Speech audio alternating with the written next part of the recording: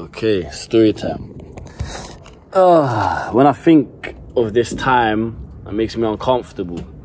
This story time, who this is about, of course, no names, but you're a nasty girl. Even to this day, it's not even any remorse thing. You know me like that, but I don't respect you in the slightest. I'm not gonna say hate. I don't hate anyone, but you're a shapeshifter. You're fake, and I don't. Your life shit. I don't respect you. I don't. It's not that I like you or not, but it's just that's what I'm thinking about. That even to this day, it's been 2.5 years longer. You're nobody. You always will be nobody. Respectfully. So I'm gonna say in another therapy session about why this girl's a nobody and everything. So you have to stay tuned for that. But basically, this is a story time of me, of course, keeping it real, 100, don't judge. But when I was prepared to be engaged. And you've already seen my other episodes, you know my stance on these things. I'm just so focused on myself and improvement, but I wasn't always like this. This was before my self-improvement journey, which began in January 2020. 2019 was a bad year, you know. With my chromes, man's running up escalators with shit out of his ass. Going to the toilet like 15 times a day at some times. All this shit with ex at the end. Broke up in August, September, or very early October. Very early October, again, video on all of that very, very soon. We're going to be sitting in there. It's going to be like 2 hours special about that girl and everything. Fuck, you know, don't you worry. Wow, for that one. Wow, that's going to be the best episode ever. But for now, early October, cool, still at uni, everything like that. I was vulnerable.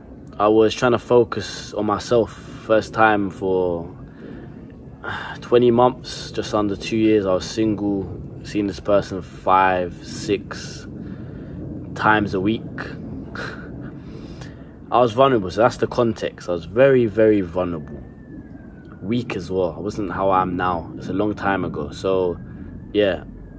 Context, coming up to, let's just say, late October, November time now, I think, 2019.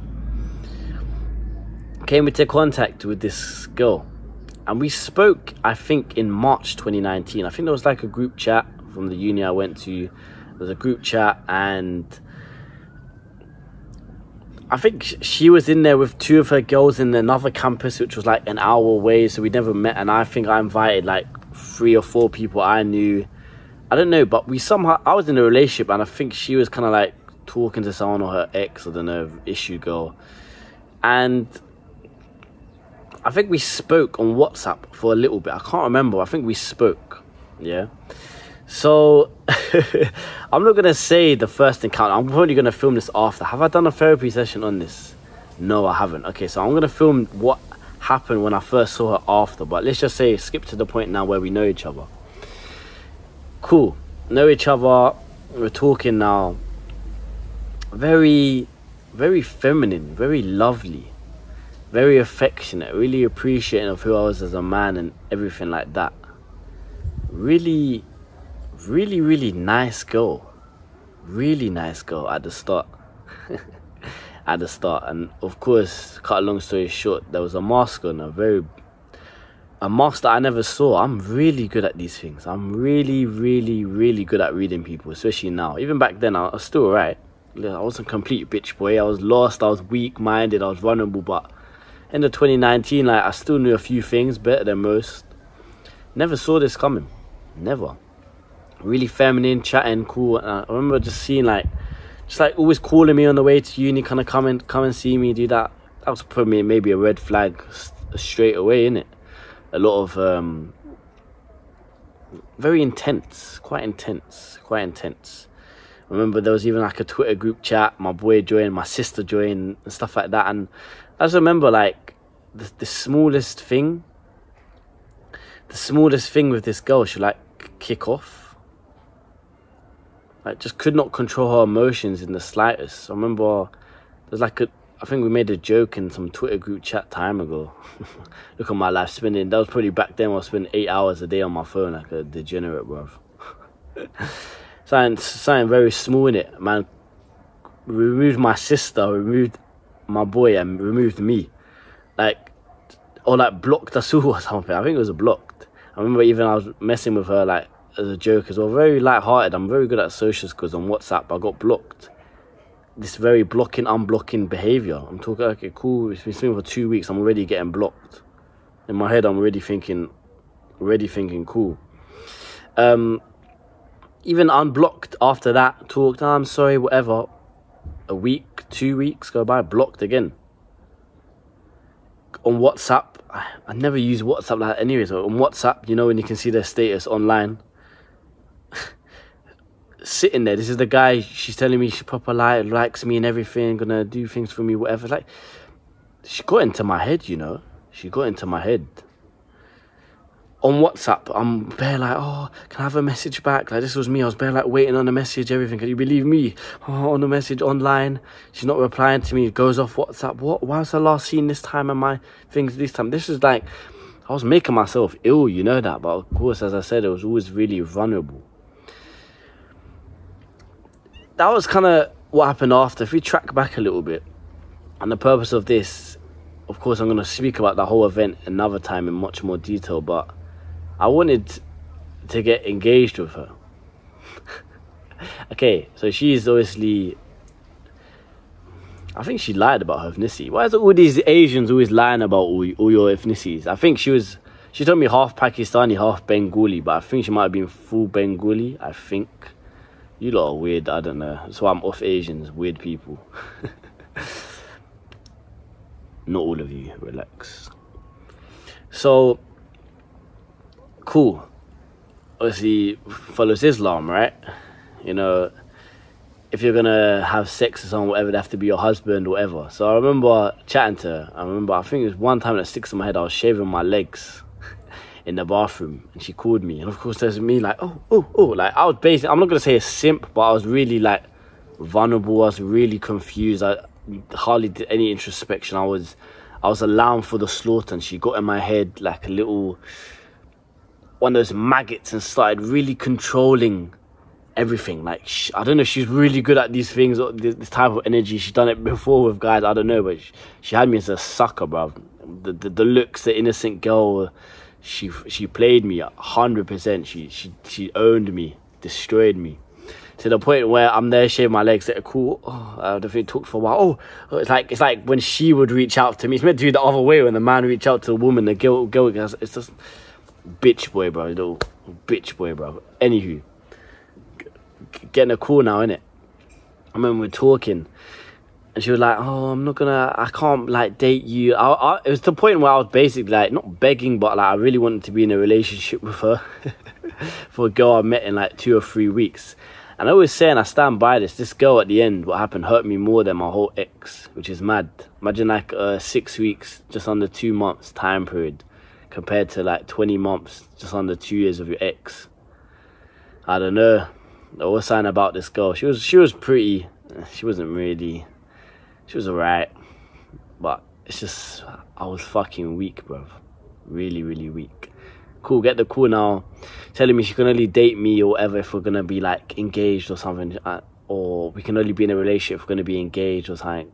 She's like, oh, you have to look into Islam as well for me and all of this. And I was like, of course, now I'd never, but back then I was like, yeah, I wouldn't mind, like, looking into it. Maybe I could learn a few. Some kappa, brother. She was saying, like, she'd never have sex with me if we went together. Like, yeah, I wouldn't mind looking into a little bitch way, man.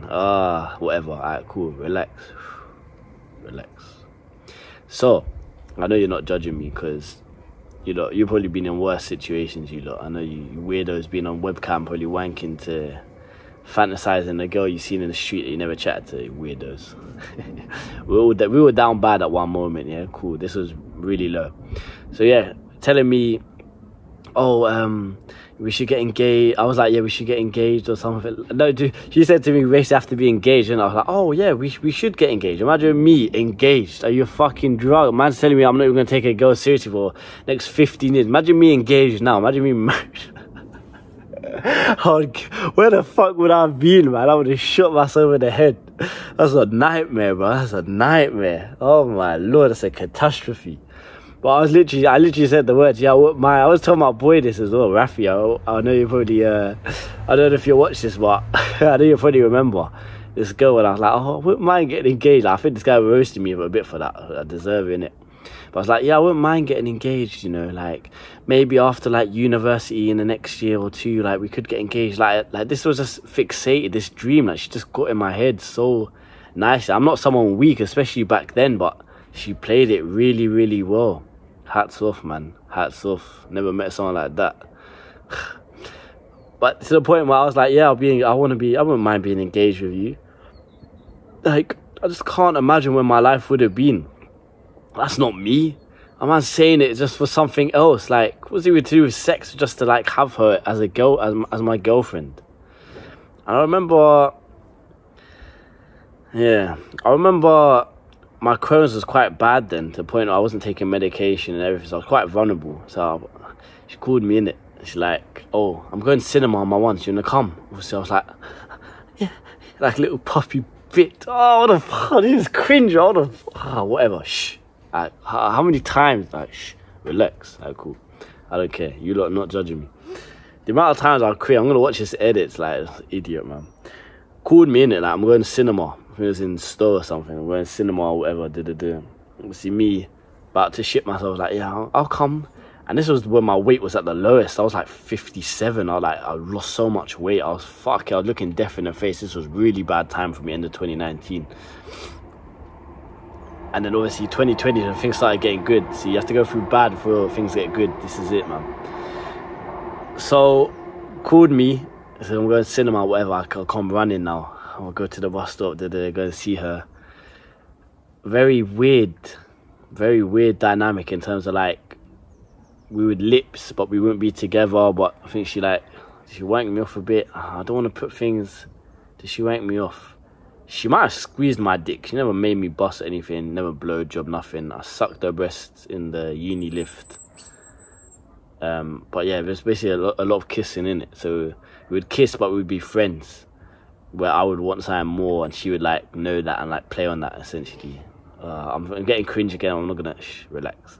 So went to cinema. I remember she said the N-word as well in the cinema. What a scum! Why are you saying that for? Huh? A racist bitch. She said the N-word. She was like, oh, I was like, why do you say that? She's like, I just want to see your reaction. Shut up, man. Whatever. It was just like December. We stopped speaking like very early January anyway. Clocked it after, snaked it for real. I was like, it's me or her. I'm going to suffer and die if I don't get rid of this toxic leech. I snaked her anyways. Or mutual, whatever. I remember we went to cinema and we just like kissing and stuff like that. And I remember we came out. I'll never forget this. We came out. And we kind of like, what are we? One of those talks. And I was like talking to her like, did you not want a date or something? She like, what did she say? What did she say? Sure, she didn't say yeah, but she said something on the lines of, or like maybe something. I think she still liked her ex or something like that. She basically couldn't. Just played me along really nice, like gave me enough for me to still, dangle the carrot a bit for me, give me a few lipses and a few affections, and I really care, I really care, and then pulled it back. Played it really well, as I said, but she didn't obviously say yeah to that, and she basically just said like, yeah, no, or we'll see in time, or just one of those game player type of vibes, and that always stuck with me. It was quite embarrassing. We were outside the cinema and people all coming out, and she kind of like raised her voice a little bit, and I just remember it now. I can see it. I'm like on the side and I'm looking at her, and she's like just looking at me but not really interested, and then kind of shook that a family member's gonna see. I don't know, it's really weird, but that was essentially the time I could have been engaged. I wanted to be engaged with this engaged. I said engaged. Are you on Disney? Oh. Engaged. What? That one woman forever? Yeah. That basically means wife to be. You're a fucking idiot. The way I'll punch you right now, I swear. You didn't want to do that. You were just vulnerable and wanted someone, which is normal. And at least I can admit that. That's how the majority of people are now. And I was one of you lot back then. Back then, I was one of you lot. Person watching this, I was exactly like you back then. The only difference is I experienced so much hardship and everything. I was like, fuck this, I don't want to live like this anymore. I changed everything. I never looked back since. So I'm going to speak about events and everything in another therapy session. But that was essentially the time I could have been engaged, could have even been married. Imagine she said yeah. Like, imagine, like, could have gone down that path from what I've seen, and not to slander, but like bad family. She was very mentally ill, I think. Yeah, I remember she cut herself. She told me stuff like that. Not to say anything, that's a really bad thing, of course. Wish her the best of that. But like, to play games like that and to be a disgusting person with a mask on your face and to essentially leave me for dead. Last thing I'll say, I remember the second time she blocked me, I saw her at uni. I was getting anxiety about going uni in case I saw her. I was getting anxiety about uni in case I saw her. Can you believe? I saw her with her friend. Her friend's called... I'm not going to say her friend's name. Her friend was alright. I think I done Insta for a bit. What happened to her? I don't know. So with her friend, I was with my boy. She was crossing this way. Yeah, so just think about it like this. She was crossing this way, and I was crossing this way to go on the path where she was. So cross this way, that way. I was crossing this way, that way, like, but behind her.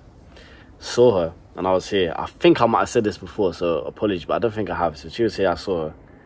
Bro, got meal deal with my boy, about to eat and everything, do some work. Saw her, legs like this. On my life. My legs were like this.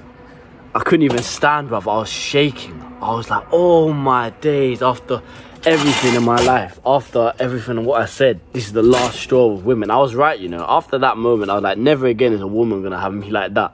I was shaking, bruv. My legs were like this, and the worst thing about it was we went into the room after, me and my boy, and I couldn't eat. I lost my appetite because I saw her and it was complete hysteria, like complete panic. She blocked me. Do I say anything? I don't want to be seen by her. Oh, she's at my uni now. I'm going to see her. To round this off,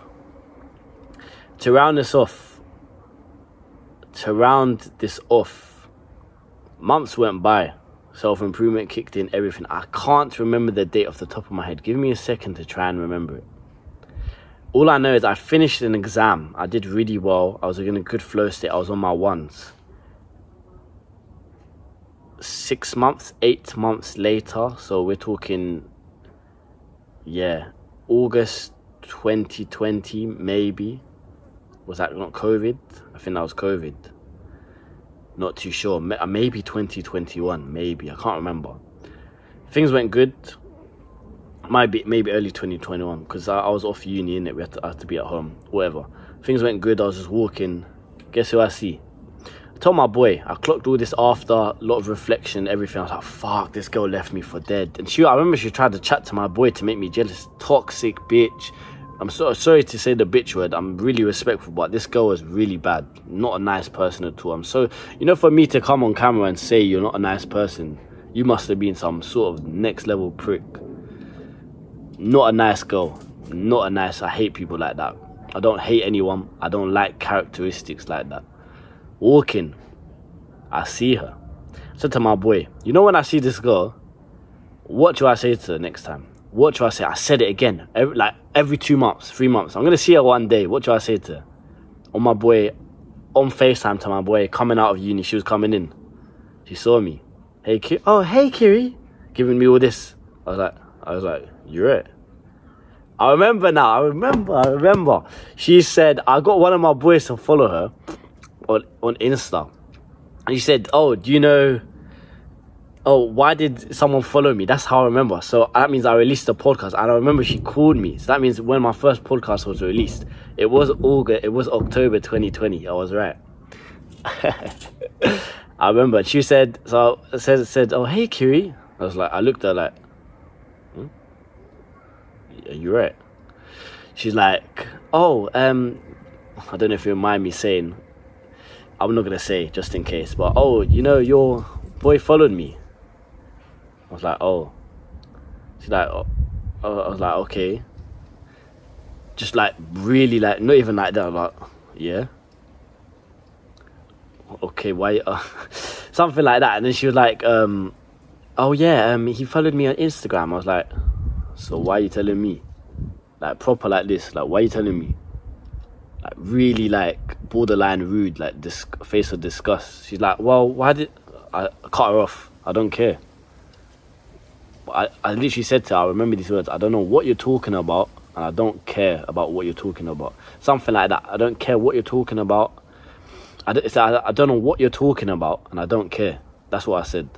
She looked at me like, oh. I was like, this bitch wants to come to me after 9 months, trying to left me for dead, and act like we're calm. Are you right? She was just on the side. I remember it was raining as well, just looking at me like, her face, I'll never forget in my whole life. Her face was like, she was like, just thinking, who the fuck is this guy? Like, yeah, bro. Yeah, B, I changed. You left me for dead and I came back stronger. I was so vulnerable. I was vulnerable. Anything could have happened to me. I was so vulnerable. And I'm so grateful. That was the catalyst for change. Thank you, baby. Bet you want to be in my life now, innit? I might cheat and beat once. Nah, she ain't gonna let me. Oh, fuck her. I don't want that anyway. But, yeah, she looked at me. She's like, what the hell? And I'll never forget. I looked at her. I said, are you done? She's like, I just walked off. Because I told him, when I see her, it's gonna come one day. It's coming one day. It came. You know what happened? I performed. I'm a man of my word. That's done. If you want to fix your life today or have access to my free self-improvement guide, all links will be down below.